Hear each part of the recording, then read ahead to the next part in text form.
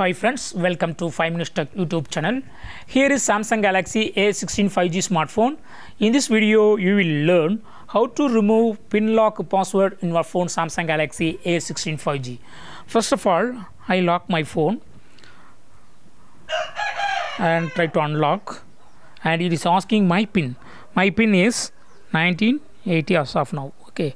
Click OK and it will enter into your phone. Okay, now I would like to remove this pin and I would like to set no password. Okay, so what I have to do, just follow my video. Go to the settings of your phone here and then go to lock screen. Go to lock screen and here select screen lock type, and for security purpose it will ask your current pin. Okay, enter your current pin 1980 and click on done. Okay, now just click on swipe.